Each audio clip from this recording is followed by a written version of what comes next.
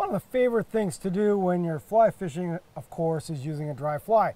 And we're used to it out here on the Columbia, aren't we? Oh yeah, it's our favorite place to dry fly fish, actually. Yeah. What do you like the best about the Columbia? Well, the caddis, the big caddis hatches that come off in July, can't beat fishing Can't those. beat them. You know, we get a lot of mayfly hatches, but again, we're going to key on the caddis. So today, it's dry fly fishing as we take you sport fishing.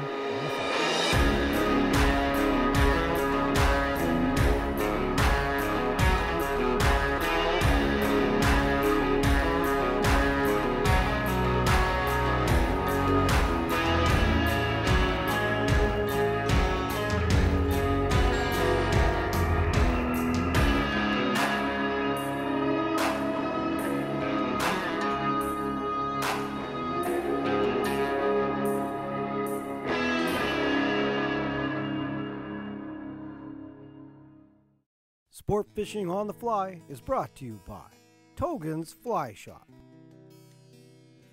Maui Jim Sunglasses, and Hardy Rods and Reels.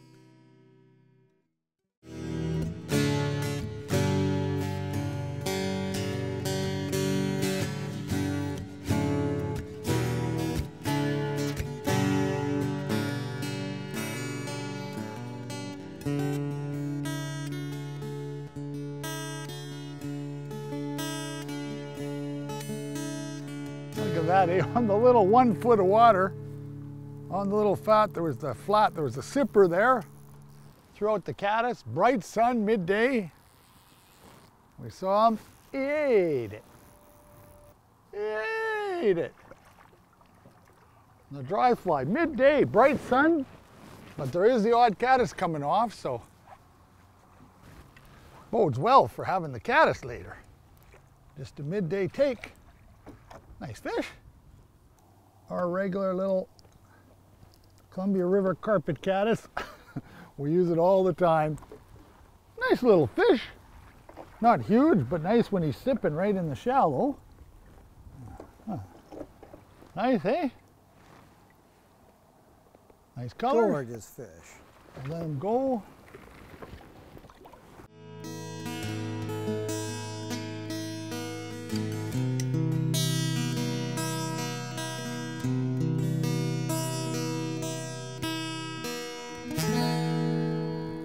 Wow, he's gone to the middle.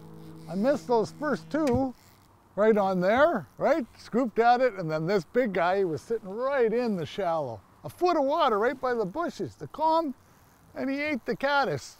Now he's long gone. Look where he's gone. He's way down. See if I can get him back here. That's the most satisfying though, those dry fly take like that, especially after I missed those ones. Yeah. Then this guy just, he's in even tighter in the calmer water. I thought, oh, he'll never eat the caddis, it's probably too big. 2 or 3 feet, eh? Yeah. Not very much water at all. I thought he's too big, he's never gonna eat that off the, my caddis is too big, off the soft water, and up he came. Oh, yeah, look at the beautiful stripe on him too. Yeah, he's got the, just chrome fish, look at him flashing down there. he's got a big stripe. Oh. Beautiful fish. Oh. Nice fish. Nice fish. For the carpet caddis, a regular little carpet. See, that's pretty large for him to have sucked it off that. Really calm, nice fish. Gorgeous. Yeah, he's probably, I think he's like 18 inches anyway. Yeah. Oh, yeah. Solid bow. If not, oh, he is Yeah, coming he's got at us really a little cool bit. colors. Yeah. Let me just revive him here. He gave up quite a fight. Yeah, ever.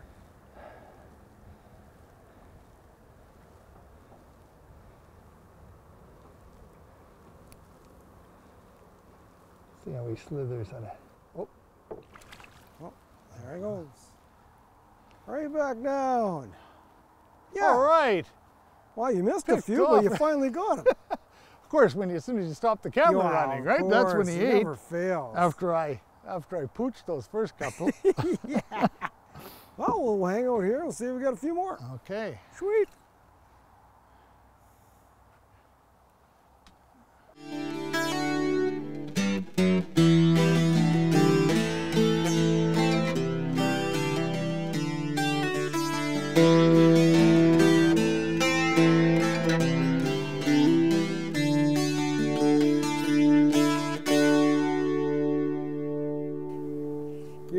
guy just rose back here. Keep it going. Letting it float, yeah. Keep it going.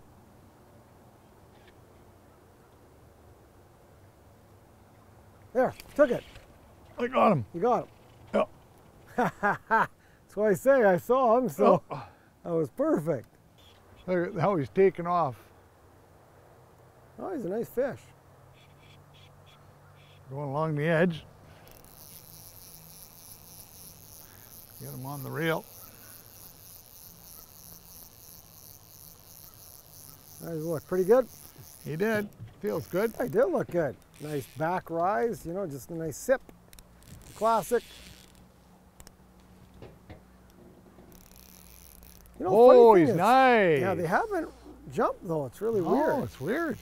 Stay down. It's a nice fish too. Nice one. Oh, beautiful colors. Look at the colors. Oh yeah, beautiful. Chunky. Get that fly out of there. Okay. Carpet caddis is out. Carpet caddis again. Very nice, eh? Oh yeah, look at that. Gorgeous bow. I'll hold him up. Yeah, nice and chunk. A nice chunk. Oh yeah, beautiful. There he goes. goes. Nice. All right. We saw him. You saw him and kept it going. I didn't see him. I was Yeah. casting. You said, keep letting it float. It was Keep just letting your it float. fly It was went right in a perfect float. perfect trajectory. Right on. Maybe you should have kept your little mayfly. Yeah. Oh, that guy sucked it down. That's a nice fish. That guy just took it real, really, just a little. Oh, and he just jumped. He sucked it down subtle. Again, not huge, but just a nice take, you know, that nice little subtle take. Ah, you gotta love it. You gotta love it. I had to put on my glasses. Took off my sunglasses and put on my glasses.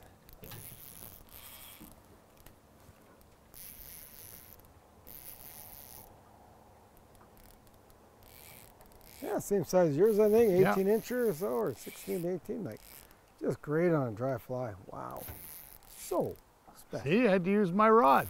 Yeah, this is the, I couldn't see my fly. Exact same fly, but I got a lot, I got that 20-foot leader on. Yeah, it's from too fishing long that to 18 mayfly, it's way too long.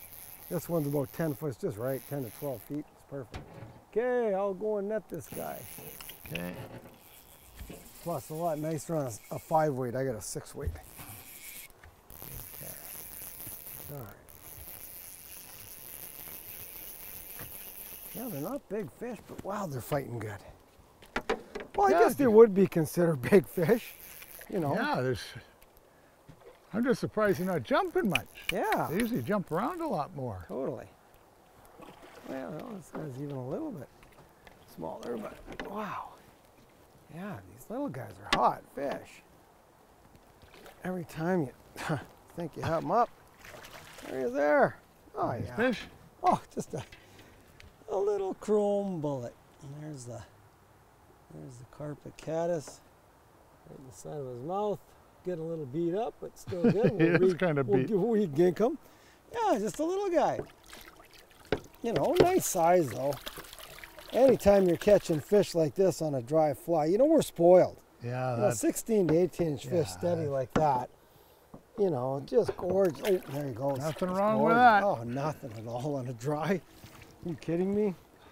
But you know, when you're used to catching 24 inch, yeah. you know, in the big holes, which we're going to show you, you know, we just got to time it in those big holes. But boy, we got a hole in this river it's real big. It's just known for the big fish. It's way down below near the border. It's a classic. If they ever come off, if we ever get the conditions right, we get a bit of cloud and we get the caddis coming off early, you know, where we can actually film them instead of coming off at 10 at night, we can film it, and they're big. You know, you snap off a lot of fish down there. They're big. You snap off a bunch anyway. I know, it's tragic. I got it. There it is. Okay, The little carpet it's all good caddis. It's to all go ready again. for you. He's all fluffed up, ready to go. Okay. Sport Fishing on the Fly is brought to you by Togen's Fly Shop, Maui Jim Sunglasses, and Hardy Rods and Reels. So we got them time to show everybody Don's fly box. Everybody likes to see, you know, my fly box, Mr. Chan's fly box, Bulldog's fly box. We always got our favorites, but you know, it's funny, we're looking back and you know, I open up I got this cool Richardson chest box. This was one of the classics from way back, like 25 years ago.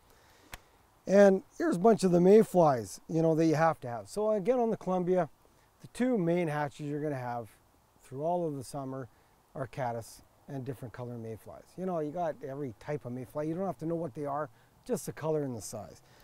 And if you look in the box here, you know, I've got some of my old favorites. I've got the yellows, I've got the orange. Of course, you know, an Adams, a Parachute Adams, can't beat it. Parachute Adams, one of the best you're gonna have. We have some green drakes, not often, but you get the odd green drake coming off late spring, some of the bigger stuff. Small little parachutes. You know, I've got a bunch of pale morning duns, some blue wing olives that we get in the spring and into the summer. Again, just nice tent wing Adams, always a killer. So, you know, those are all the different mayflies. And of course, you got the caddis. And look at all these caddis flies I have. I got ones that I haven't used forever, for years and years, all done here. You know, I've got these old winos. I think we tied you a wino on the bench. The wino. The wino many years ago. We've got, you know, little emergers. You know, we use a lot of these little tiny caddis emergers. That's great when they're just feeding on emergers. We put on a dry line and sink it down and just let it run through the current. And of course, you know, all our various carpet caddis. Now, when we talk about a carpet caddis, you know, we make obviously mods. We've got bigger carpet caddis, smaller ones. We put a little orange butt on like we're using tonight with a little small orange butt. So you never know. You got to have a whole bunch of different flies. So be prepared like we are.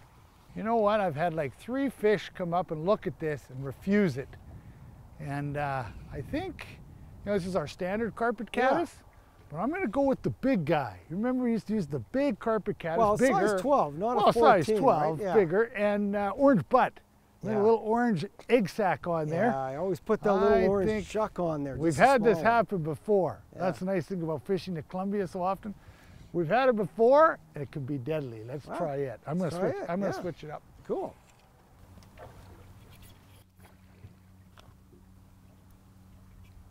The big caddis with the orange butt. After those refusals, he ate it. Secret weapon. Oh, he's a nice fish. Oh, there he is. These 18-inch rainbows, I tell you, on dry flies they give you one heck of a, oh, they are chrome. Come on up there. There he is. Oh, nice. Oh, he suckered for the little.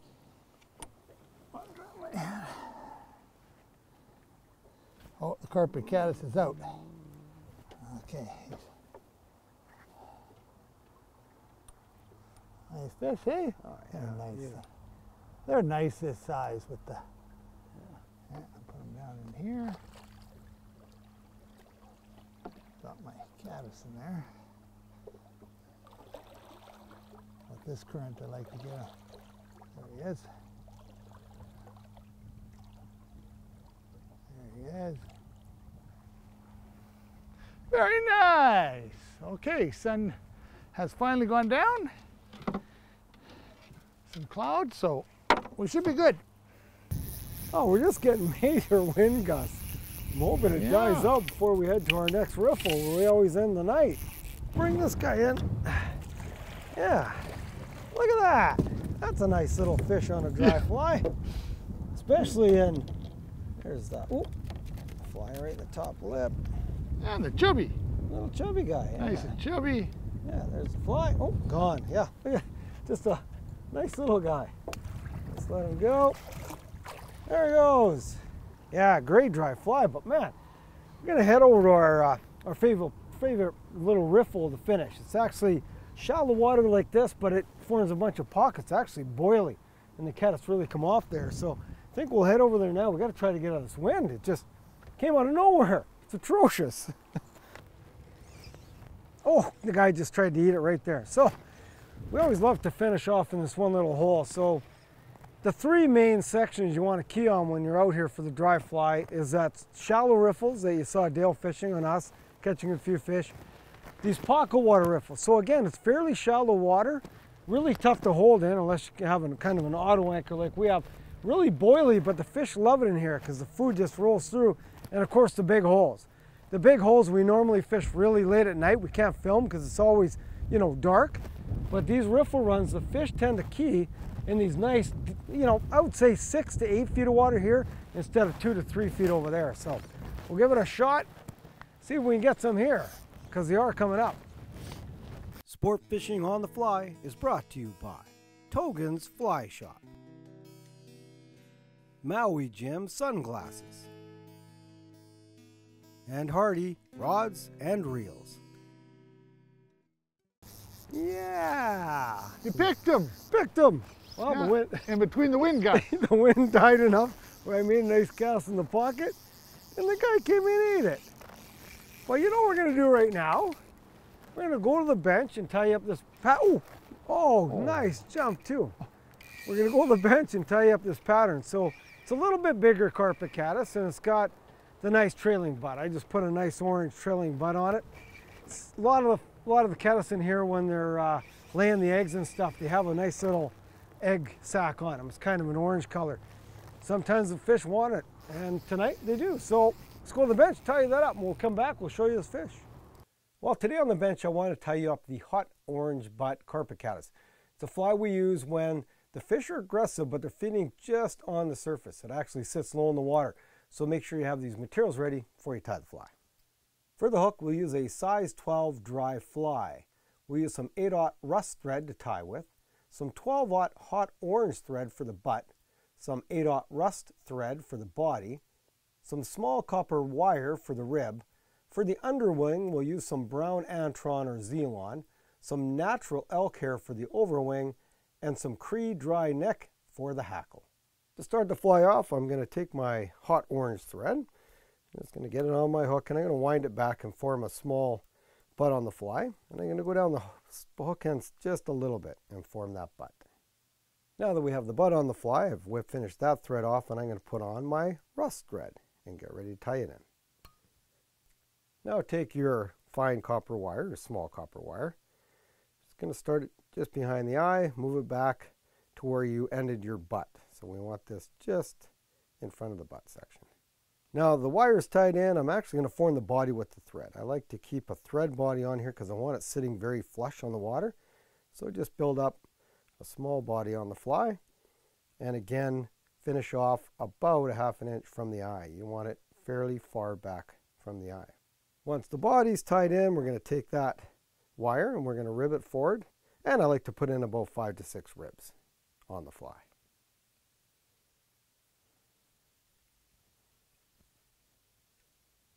Now the ribs tied in, take some of your Zelon or Antron, double it over your thread. So you form actually 2 wings, wrap it back slightly, and now when you cut it to length, you want it the length of the hook, just past the hook bend on an angle. Always cut it on a 45-degree angle. Now that we have the underwing tied in, I'm going to take some elk hair. I'm going to pull off all that fluff on the end. I'm going to put it in my hair stacker, stack the material. I'm going to pull it out, and when I tie it in, I want it just past the length of the underwing. So we're going to measure up. There's about the underwing, go a little bit past it, and then when you tie it in, take 1 loose wrap, and then another loose wrap, 2 loose wrap, and then tighten in, tighten down, and this will get your elk to just splay out nicely.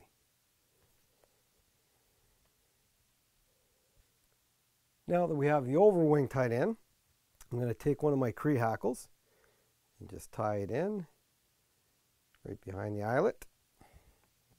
Cut off my excess, and then I'm going to take about, 4 or 5 wraps just to form a hackle on the fly.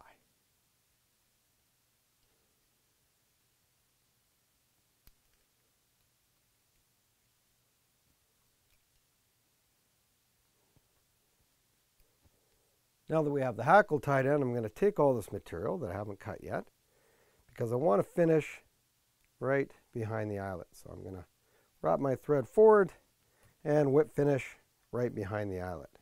Now that you whip finished, we're going to trim off all this material, but first I want to trim my hackle flat. So I want this fly to be laying low in the water, so I'm just going to take my scissors and just trim off all that hackle that's sitting down under the hook. I'm going to leave the side and the top is fine, but just underneath, and then I'm going to pull up all this extra elk hair that we have, and I'm going to form a nice small head on the fly. So there it is, Don's Hot Orange Butt Carpet Caddis. You know, it's a combination. I like to use that antron for the underwing and the elk hair for the overwing because I could really gink it up. And I also, if you want this fly to sit up a little higher, put a hackle on the body. That'll really elevate the fly. But if you want it sitting low in the water, tie it this way. Big fish are lazy and they love sipping this off the top water. So make sure you have some in your fly box. Like, oh, nice fighting fish. You know, he's coming off the, probably coming off the spawn. He's a little thinner. Oh, look at him, nice beautiful colors. Nice boat. And he's gonna go right away. There he goes, man. They're tough fish in there.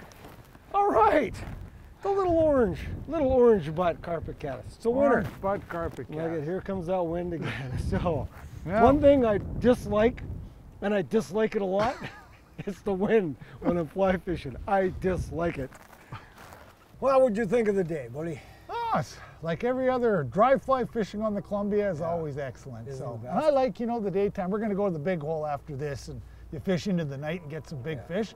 But it's tough to film. I like the shallow water, picking them off in the light. That's your gig, isn't it? I love it. Like, you know, we're only in like 5 feet of water here and you pick them off. I know. Every time we set up the boat, who's the first guy up in the front? The bully. Well, it is, because it's exciting, right? Well, it's exciting, you got that shallow riffle, 2-3 feet of water, you see the fish come up, it's fantastic. And you live here now. I know, that's right, exactly. So when you come out here and you want to do some dry fly fishing, take care, conserve our waters. We'll see you next time we take you sport fishing on the fly. All right. Yeah. Down to the big hole.